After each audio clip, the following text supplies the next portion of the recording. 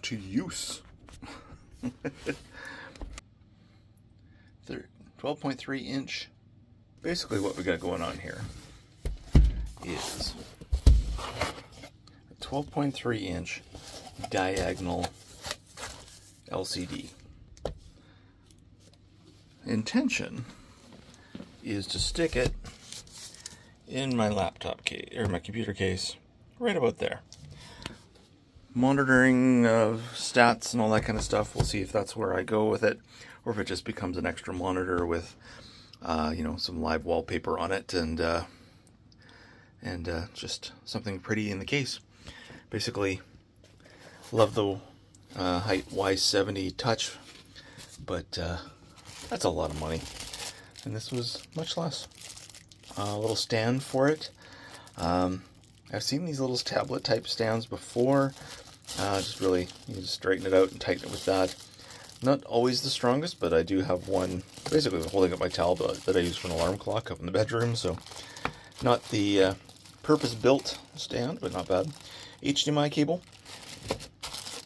That's a USB C to USB C. Semi quick charger here. What do we got going on this guy? So multiple voltages. At 5 volts it's 3 amps, 9 volts 2 amps, 12 volts 1.5 amps. So 18 watt charger essentially at maximum. What do we got here? USB A to C, USB A to C, and then basically a little bit of an instruction book there as well. So I'm just going to end up testing this initially with phone. Nice reflection of Beaker to start with here. Hey, Beaker. Okay, so Pregen is the companies with the name on it there, whether they're the full manufacturer or what, I'm not sure. But Pregen. It is a 12.3 inch screen, 1920 by 720 pixels. So if you were to kind of expand that out to 1920 by 1080, it's essentially 2/3 of a 1920 by 1080 panel. And if you had that full-size panel, it'd be 13.25 inches. Fairly solid pixel density then. Not as good as, say, a small 4K, but definitely very solid. On the one side, we've got 2 USB-Cs and an HDMI. The USB-C gives you, if you've got the USB-C port on your computer or whatever, you can just use one cable to power this and do the data and the input and output to it, all that kind of stuff, so that would be good. If you're hooking up to, say, a game console, you'd bring in the HDMI for your video signal, video and audio, and then you'd use a separate USB-C cable to power the unit. What do we got on top? On top there is nothing. On the other side, the right-hand side, we've got setting controls and a bunch of menu control items, power button, and phone jack. 3/4 mil headphone jack, nothing on the bottom. On the back, 75 by 75 millimeter VESA mount, and also looks like a 1/4-20. That wasn't mentioned in the listing on Amazon, but a 1/4-20. I just got a little tiny 1/4-20 tripod here, a little rusty because it's been in the pool. Just junky little thing, but let's get this in here. And yep, that works. So you could use this fairly easily as a, you know, maybe a video monitor for a camera or something like that. Maybe it's not the right pixels you want necessarily for that kind of function. But maybe not even the right aspect ratio, but that's not bad to be able to have that flexibility to mount that to essentially a standard camera tripod. So that's cool. Okay, one side of the USB cable plugged into the phone. Plug in. I'm going to plug in just to the top port. I'm not sure it matters. Plugs in. Okay, when I did that, it just kind of dropped me out of the recording, but I'm in here now. Monitor TV can't display DeX. Well, it seems to be doing something, because the touchscreen is definitely working. Yeah, it's not mirroring what a camera is doing, so that's good. It seems to be functional. Definitely does touch. I'll check the speakers and everything like that when I got it hooked up to the computer, because that's my use case that I'm actually going to use this for. Okay, here's it is connected to the PC. See all the different icons down there. It looks fairly sharp, just a standard Windows wallpaper on there. A couple things to note. My PC does have a USB C port, but apparently it's not enabled for video out, so I wasn't able to just use an USB C to USB C cable for it. So I've got HDMI cable coming out the side, going into my graphics card, and I've got a USB C to A being powered, basically powering the unit and also setting up the touch. So one thing I did find also through testing is that one of the USB C to A cables appears to just be power. I can't find anything on it that marks it different than the other one, but I can only get the touch to function with one of the cables. Basically, it does not detect this as an input device when I use that other cable. But when I use this one into the same USB port on the computer, it's all good. So that's something to watch for as well. I don't know if I got a bad cable or if that's just intentional, where you would just use the one as a power cable with the power brick. But it is something to watch for if you don't get the touch to work. So a couple other things to notice on the touch. So if I touch the screen here, right now it's actually working up on this screen up here. So that is cool. You could use it as an input device to draw on that screen up there or do other things like that. But that's definitely not the normal use case. So what I need to do is tell Windows that I want to use the touch on this screen. So to do that, we go down into the search bar here. We look for control panel. Do I got it right there? Yeah, let's run control panel. So under control panel, what I'm looking for here is tablet PC settings. So this guy right here, we're going to click on that. It's going to open another window right here. And what we're going to do is click on setup. And what you get is every window goes white.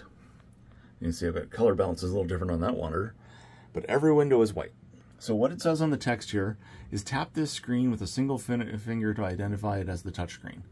If this is not the tablet PC screen, press enter to move to the next screen. To close the tool, just press escape. So this big monitor, I could basically tap on the screen right now and I would have touch control over. Basically, I would touch on the screen, and it would be controlling stuff on this monitor. That's not what I want, though. So I'm going to press Enter. It scrolled over to this vertical screen. That's also not the one I want for touch. Scrolled up to my top screen here. Also not the one I want. Boom. Scrolled down here. It did pick this one down here. I'm going to tap on it. Now it's selected, and if I click, now it's using the proper screen. So that's cool. What I'm going to do is I'm going to reach down and let's start Spotify, I guess. So opening up over here, just because that's where I've got it as my default. Let's maybe quick play song. So it's playing something off my normal speakers. Or I can go here.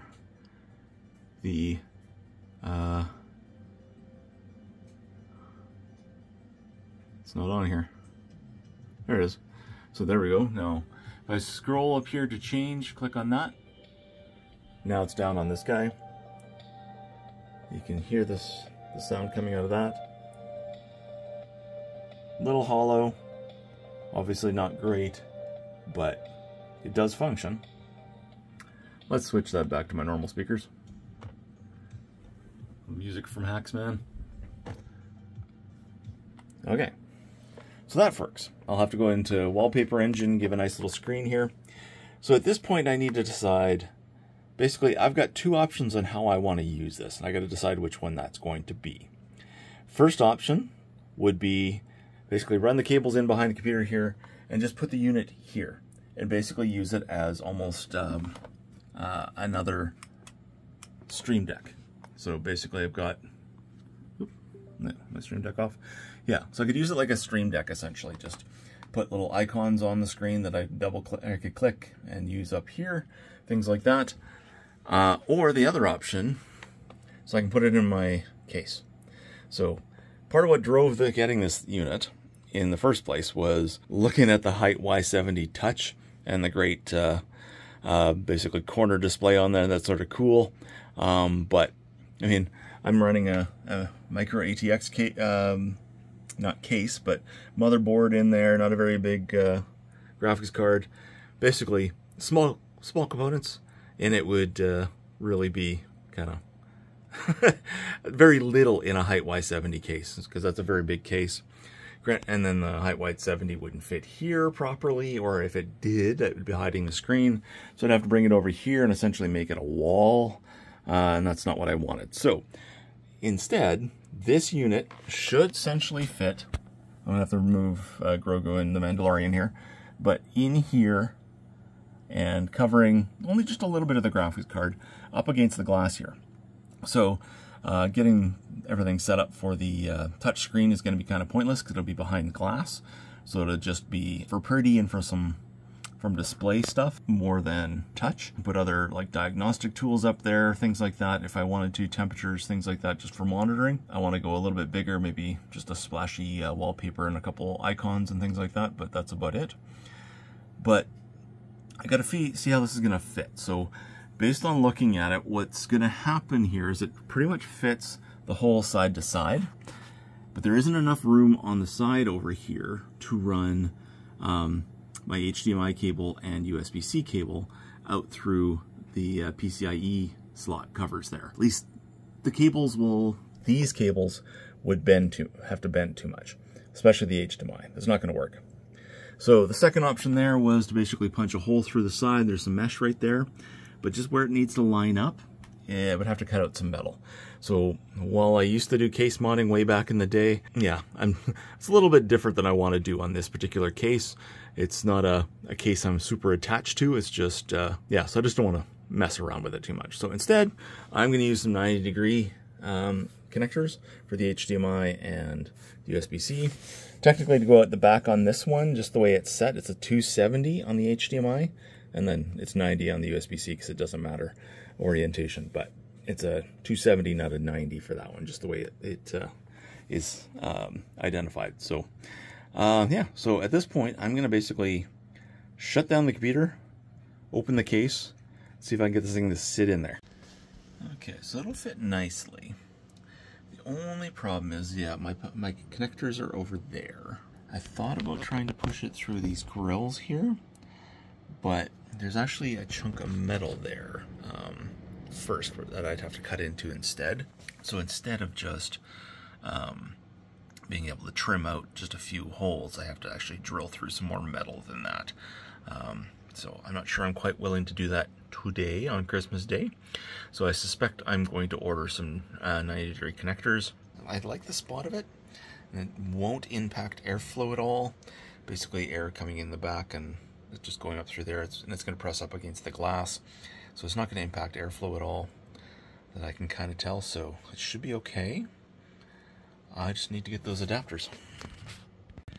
Okay, there we go. A little bit of reflection here on the glass, so that's a little unfortunate, but that looks not bad. Yeah, so I just got it set up in Wallpaper Engine. A little bit of a dynamic graphic there. I'll probably put some other little widgets and things down there eventually here. But yeah, that all works pretty nice. Yeah, no touchscreen obviously with it set up the way it is, but that's okay. I really just wanted the picture more than the touchscreen stuff. And if I do want a touchscreen, I'll put it down over here, eventually pull it out of the case. So yeah, the 90-degree stuff kind of worked. I still needed to do some modification on the case, unfortunately, but it's not too bad. And I think sitting right here, I don't know if it's quite visible on the camera or not, but I can kind of see out through the back of the case just a little bit on this edge. The screen's not as far over to the left as I would personally have liked it, so I might need to do a little bit more modification, but overall, that's not too bad. I'm pretty happy with that.